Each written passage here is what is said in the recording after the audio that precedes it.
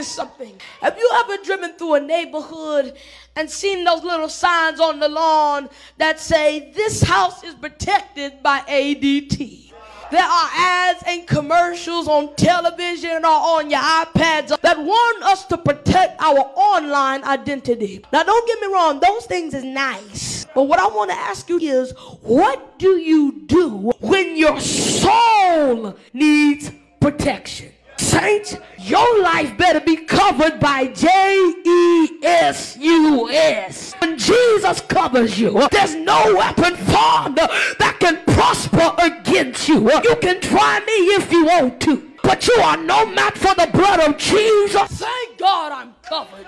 We've got to stay covered because there is a trap set that will bring you down if you are not protected. The devil has been watching you. He's been studying your prayer habits. He's been paying attention to your spiritual appetite and your desires. I don't care if you're 17 or if you're 70 years old. The devil is willing for you to get caught up in the fowler snare. A fowler is a person who sets traps to catch an innocent and unsuspecting bird. But God anticipated the trap, and he said, for every temptation, I've already provided a way of escape. God is saying, I've got you. He's saying tonight, I'm about to break the trap and I'm about to set you free.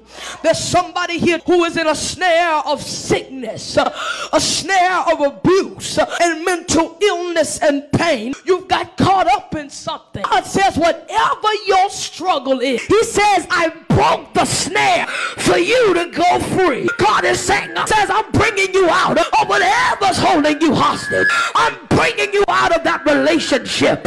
He said in Isaiah, fear not, for I have redeemed you and called you by your name. Maybe the devil has chained you up tonight, but I want you to know that God is a chain breaker. He'll turn tables around in your favor for everything that's been binding you up. God is saying tonight, I came to set you free. He's coming to your rescue. He's about to break the back of the enemy. Your breakthrough is on its way through. Don't you let the devil intimidate you. Stop worrying about your haters. They don't have a clue of who they messing with. They don't know that your God don't play about you. When you feel powerless, Lord said, remember, he giveth power. God has kept us through danger seen and unseen. Lord is the strength of my life, the very present help in the time of trouble. I want to ask you something.